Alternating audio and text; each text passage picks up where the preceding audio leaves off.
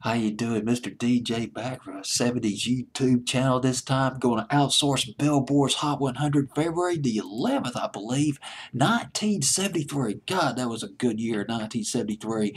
And there's a lot of Lost 45s on this Hot 100 that I want to cover. February 10th, 1973. Before I get to the Lost 45, and boy, I'm telling you, it is lost. I'd be surprised if anybody could ever find this record. But before I get to that, let me go ahead and give you the top 6 records from that week. Do It Again by Steely Dan, that first hit record at number 6. And Superstition by Stevie Wonder at number 5. Oh, Babe, What Would You Say by Hurricane Norman Smith, the guy who discovered Pink Floyd back in the late 60s. At number 4, Why Can't We Live Together by Timmy Thomas, who was based in Miami when he came out with that record. Had his own nightclub, I believe, when he came out with this record. His one-hit wonder at number 3, and You're So Vain by Carly Simon at number 2. And Straight Americana 50s style rock and roll at number 1, Elton John with Crocodile Rock. If anybody understands America and American music, it is Elton John. He brought it back at number 1 on Billboard's Hot 100. But the song I want to talk to you about, we're going all the way to the bottom. Number 100. Guess what song debuted at number 100 that week? The Night the Lights Went Out in Georgia by Vicki Lawrence, a song that eventually went to number 1. Number 100 and number 1, 20 weeks on the chart. But the song that I want to talk to you about is Bunny Sigler, Tossing and Turning, the Bobby Lewis record. A psychedelic, a kind of a more soulful, the organs and everything. It sounds more from the late 60s than it does from 1973, but there it is at number 99, making its debut on Billboard's Hot 100. Bunny Sigler. They called him Bunny. That was sort of a nickname of his because he was born 2 days before Easter.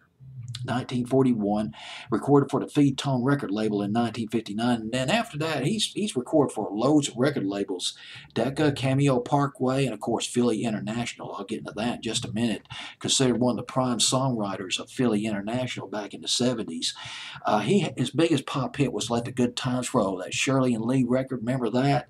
1967, done by Bunny Sigler off the Cameo Parkway label, but then Cameo Parkway folded in 1967. Gotta remember, Cameo Parkway was a big record label back in the early 60s. Bobby Rodell was on that record label. But fast forward now to 1967, 1968, late 60s, Bunny Sigler started hanging out with Kenny Gamble and Leon Huff. Gamble Huff Productions. He was strumming the guitar, he was singing songs, he was practicing his newly acquired martial skills. He was kickboxing at walls and just throwing his fist around, and that unsettled some of the people who came to visit Gamble and Huff. They were like, "Oh my God, I'm scared of this guy. Is he going to throw a kick at me?" And Kenny Gamble told Bunny Sigler, "I tell you what, let's calm down. Let's hold you up with a guy named Eugene Dozier. You write some songs with Eugene Dozier." And that's interesting because Bunny Sigler did not intend to become a songwriter, but that's what happened. In 1970, when Gamble Huff Productions became Philly International, Eugene Dozier left, and Bunny Sigler took over his office. Started writing songs. Most of them kind of obscure. One of the songs that he wrote, his first big songwriting success, with Kenny Gamble and Leon Huff, was You Are My Sunshine by the O'Jays. That was their runner-up to Backstabbers in 1972. He wrote some other songs off that album too. Backstabbers written by McFadden and Whitehead, guys who did Ain't No Stopping Us Now in 1979. Then he came out with his first chart hit. Well, at least his first chart hit since 1967. At least as far as the Hot 100 is concerned, but it was not very big.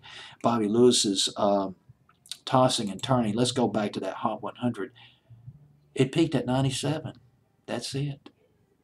On Billboard's Hot 100 for just 2 weeks. Well, how about that? One of the ultimate Lost 45s by Bunny Sigler, Tossing and Turning, brought back by Mr. DJ.